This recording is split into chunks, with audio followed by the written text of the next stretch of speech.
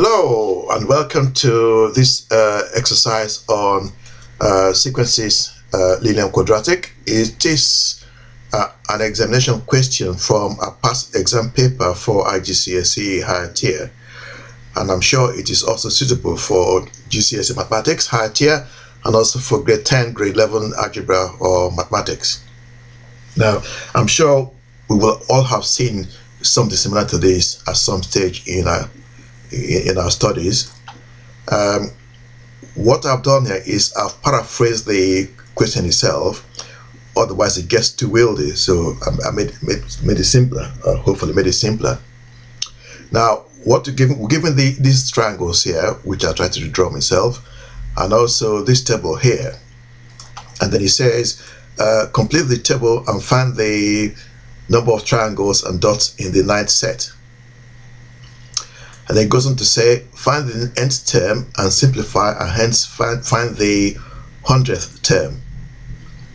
Right, now the number of triangles, but that's easy enough, because what you've got there are essentially square numbers. So you've got 16, 25, and next one is 36.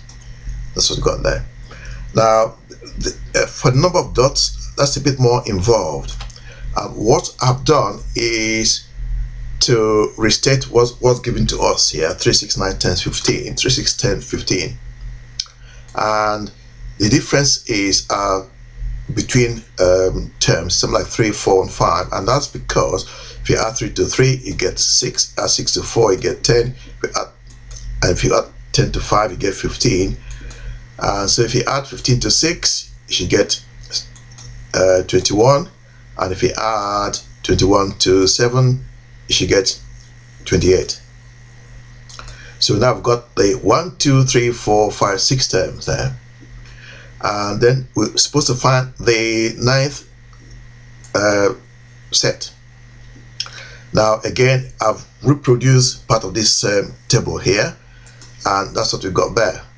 So we're not bothered about the 7th, the number of triangles, and for the 7th set, and the number of triangles in the 8th set. For the 9th set, that's going to be 81, obviously. Now for the dots for the 7th set, the 6th set is 28, and so the number of dots for the 7th set is going to be 28 plus 8, which is 36. And then for the 8th set, 36 plus 9, 45. And then for the 9th set, 45 plus 10, and that's 55. Okay, now for the next, I'm going to go and do the next slide now, and that will involve looking at this question here.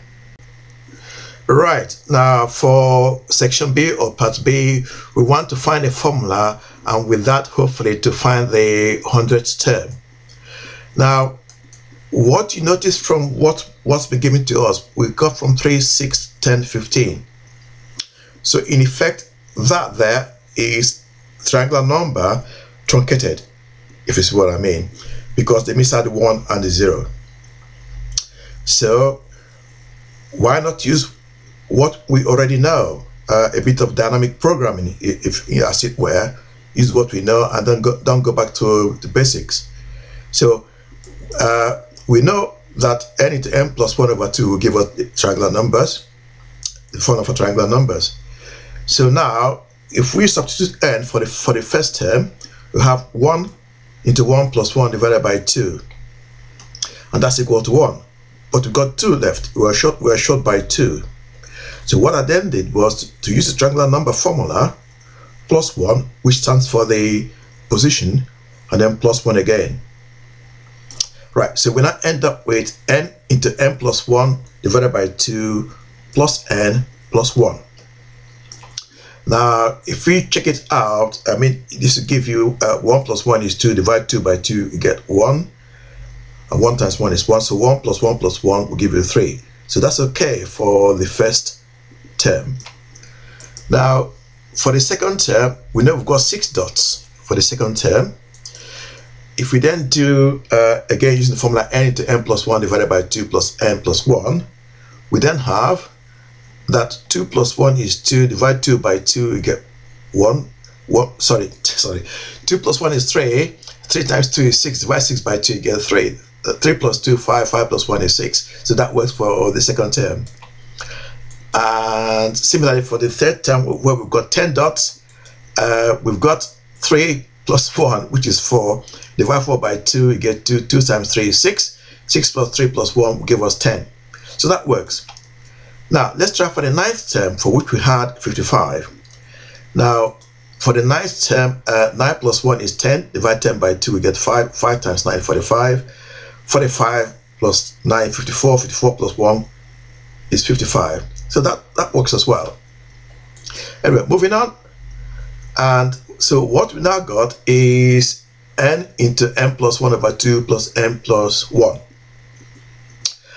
And that's the same as saying n into n plus 1 over 2 plus 2n over 2. So if you multiply and divide by 2, multiply n by 2 and divide by 2, which is what we got here, we made a difference at all. We still get n. Similarly, if we multiply 2 by 1 and divide by 2, we made the difference at all. Right, so we then end up, if we then isolate the a half, we have n into, half into n plus 1 plus 2n plus 2. Open up the bracket, inner brackets, we end up with n squared plus n plus 2n plus 2. Now, collecting like terms, we end up with a half n squared plus 3n plus 2. So, to find the 100th term, what we then do is a half times 10,000, because 100 squared is 10,000, plus 3 times 100, which is 300, plus 2, and when you have that, you're going to end up with 5,151 dots. And I hope all that made some sense. Please go back and check again. And thank you for watching, and I see you again sometime. Please subscribe. Thank you. Bye-bye.